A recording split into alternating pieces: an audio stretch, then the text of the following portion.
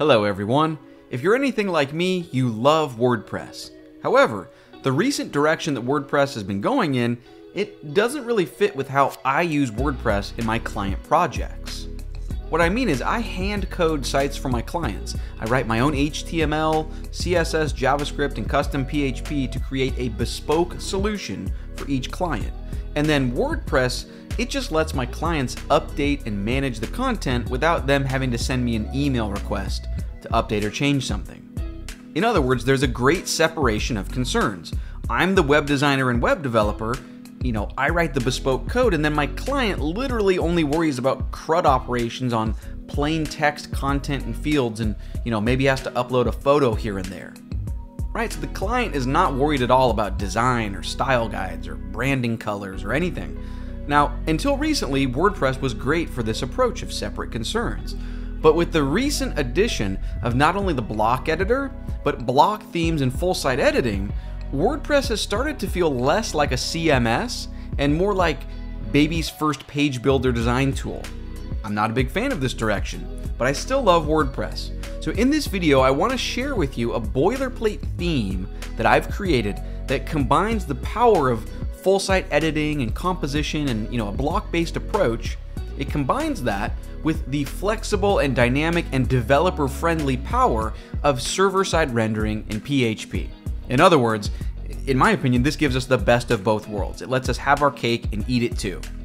Okay, so in this video, you and I are not going to code anything together line by line. Instead, I just want to give you a tour of this new theme I've been working on, and I want to encourage you to check it out, download it, give it a try for yourself. So, on my GitHub repo here, it's called Brad's Boilerplate WordPress. I've made previous videos about these different folders with themes and plugins, but the one that we're going to look at today is this one. It's called Brad's FSE Hybrid Theme, or Brad's Full Site Editing Hybrid Theme. So I encourage you to clone this repo, pull it down, whatever, or just click code here and download the zip file. But essentially, in those files from GitHub, if you just go in and grab this folder, it's called Brad's FSE Hybrid Theme. In your local WordPress installation, you know the drill. Just go into WP Content, go into Themes, just plop this right in there. Cool. So let's go activate it. Let me give you a tour of what I've been working on in this theme. So we'll go into Appearance. Here it is, Brad's FSE Hybrid. Just go ahead and activate it. Now let's take a look. Okay, so let me use this link. Let's check out the home page. Okay, so just your typical website, right? It's got a header. This is the home page. It's got a slideshow, and then it's got a footer. I won't bore you with the rest of the site for now. Let's get into the interactive bit. So, for example, let's imagine that we're the client of this website. So we're not the designer, we're not the developer, we're just the owner of the site, the client. And imagine we want to edit some of this homepage banner text. So check this out. We would just go into the appearance screen and click Customize on the theme. And then you could click on templates and click on front page, but it's going to show you the front page by default here. So if you just click on that area or anywhere over on this right-hand side, close that out. So imagine if instead of welcome, I wanted it to say welcome with 3 exclamations. And then, so with this selected, you can see I can choose between large, medium, and small. Now I want to let you know, yes, this looks like the built-in, WordPress context menu, and it is, but I specifically added these options of large, medium, and small. And why this is interesting is this is absolutely not using the WordPress styling system. I don't personally have anything against the WordPress styling system, it just doesn't fit with my workflow. In other words, I want to have fine-grained control. Like if my client clicks large or medium or small, I want to be in control of the HTML, the markup. Maybe I want to apply my own Tailwind classes or my own Sass classes or whatever, but I want to be in control of the markup that results from my clients making decisions. Right? Or let's take this button for example. My client can choose between large, medium, or small, and they can only choose from the color of, blue, light orange, or dark orange. I don't want my client to have very many design choices. They need to fit within the framework. They've paid me good money to be a web designer and web developer. They shouldn't be having to make design decisions. They should just be making content decisions. Anyways, let me give you a better example, because you might be seeing this and going, Brad, this is not revolutionary. This is just typical stuff. But let me explain why I have such a disdain for the way that blocks typically work in WordPress. So let's imagine I have a website for a client and I build them a slideshow area, right?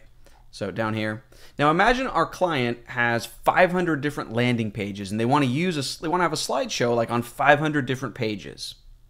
The way that blocks typically work is in the Gutenberg block editor, it's going to save a static copy of the resulting HTML for that component, for that block.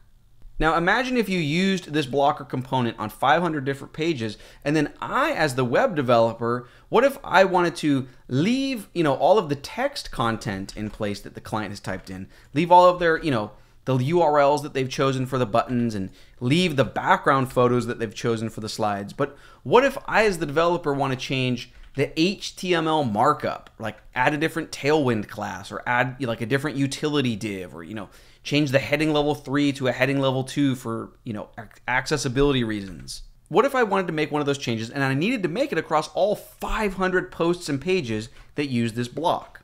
Well, if you're using blocks in the traditional way, or sort of the default standard way, that's impossible. However, with my theme, I've incorporated PHP or server-side rendering, so you could change the HTML in just one template and it actually would update all 500 blog posts and pages that use it. Let me give you a tour of how I've set this up. So for example, you can see we have a slideshow block, and then nested inside it, there are 3 slides.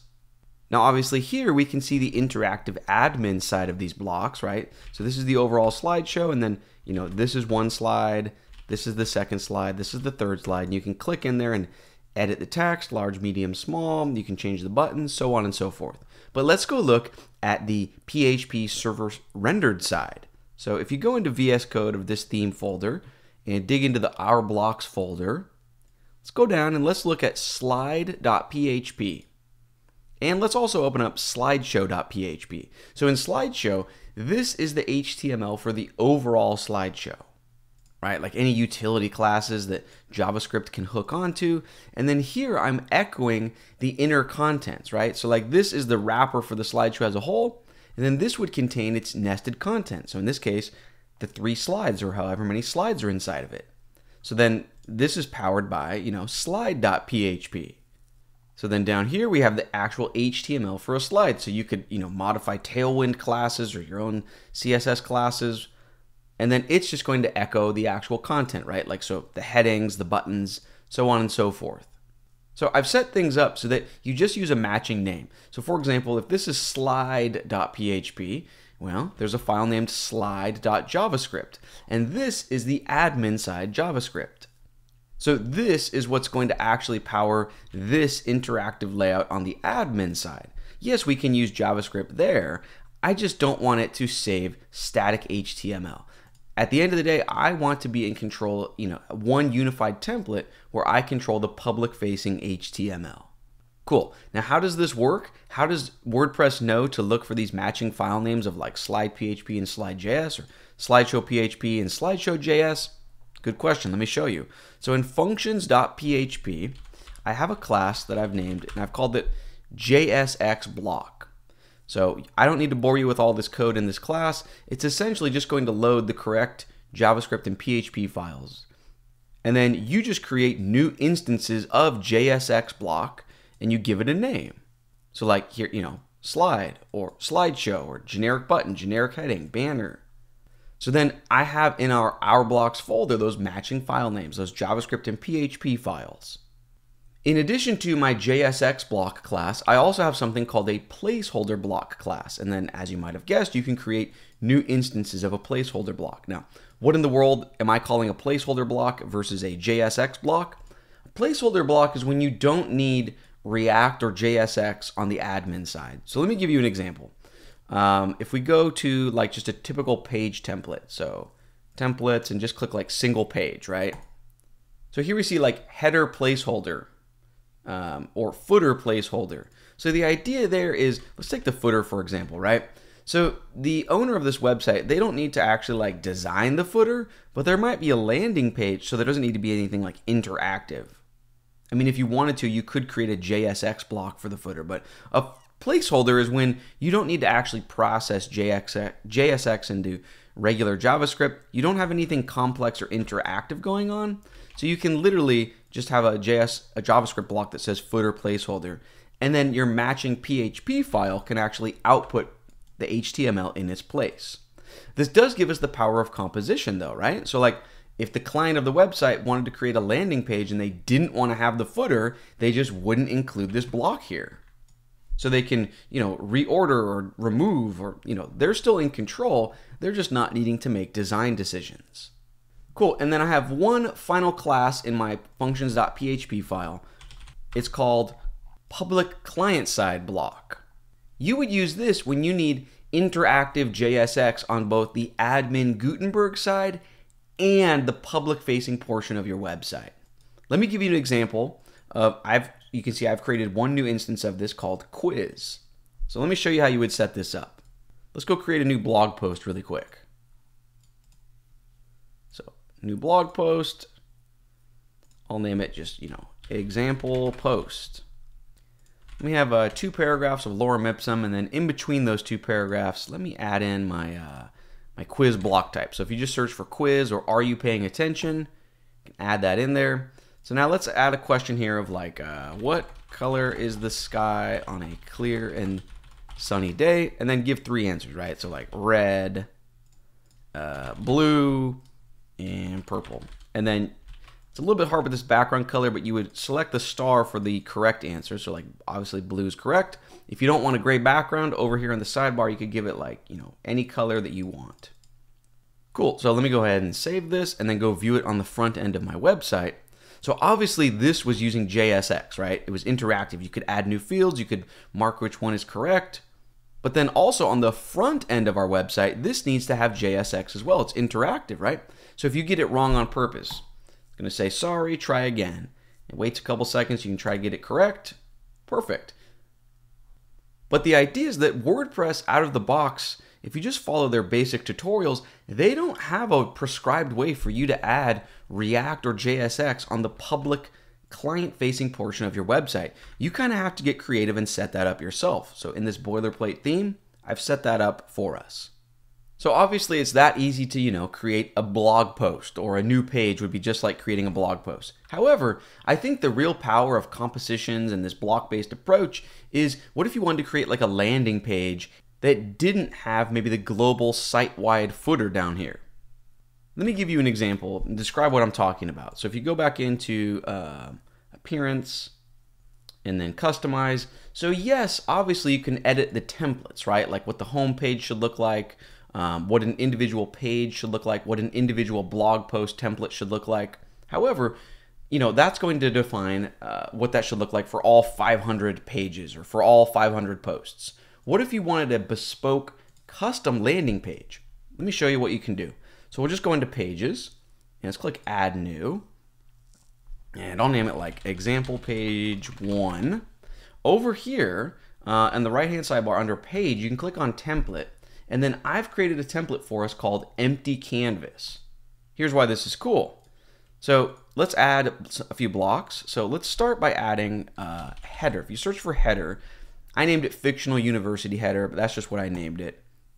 And then maybe let's add a banner, right? So like if you search for banner, here it is, banner.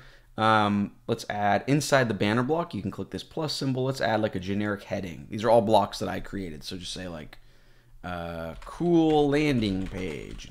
Maybe make that medium-sized text, and then if you click anywhere in the banner, you could add a button, right? And say like, wow, and make it dark orange. Make it medium, cool. And then maybe below this, let's imagine you wanted just like headings and paragraphs and you wanted them to be centered. So if you search for a block type of container, you can see I have something called Brad's container. This will make sure you have good generic styling for H1 through H6, paragraphs, lists. But then inside there, you could add a few paragraphs.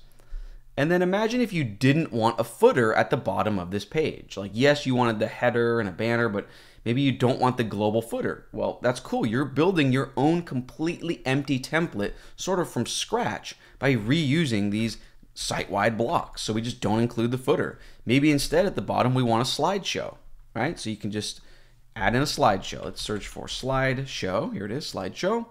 Let's add like 2 slides. So this plus symbol to add the first slide. Let's say like generic heading, just like slide 1.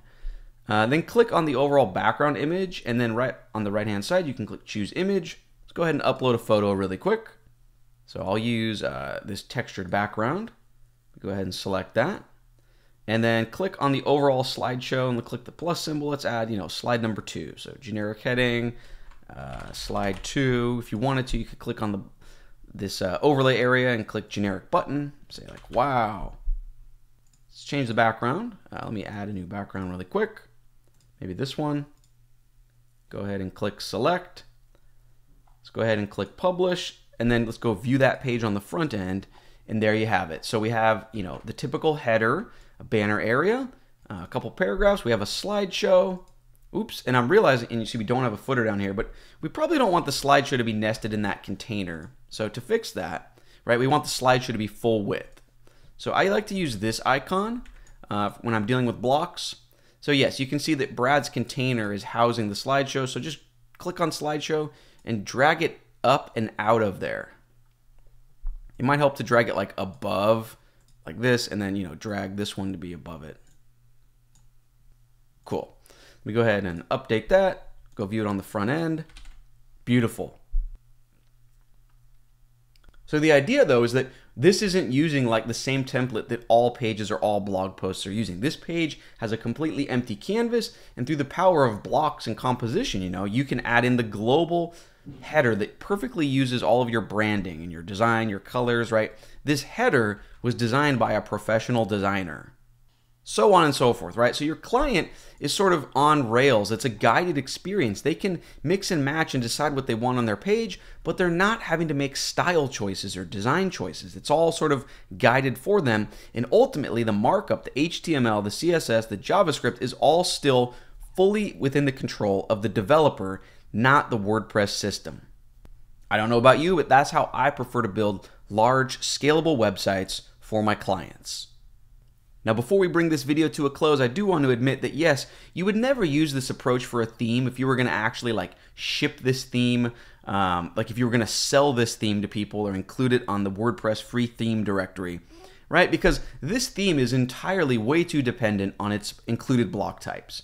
And in a perfect WordPress world, you're making your block types available as a standalone or independent plugin, right? There's not supposed to be this complete fusion between themes and block types, right? So if someone's building their own website in WordPress without the help of a web developer, you want them to be able to switch and choose different themes, and you don't want their website to break just because they're not using the same theme any longer. Whereas with this theme, it's entirely dependent on these block types that are registered within the theme. So if you switch away from this theme, none of this content is going to work or exist any longer.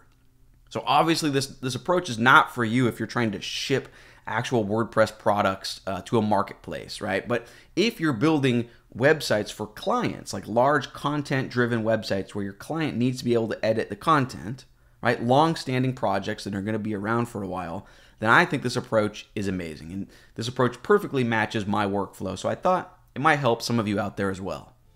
Anyways, that is going to bring this video to a close. If you enjoyed this video and you enjoyed my WordPress theme, you might enjoy my full premium WordPress course over on Udemy.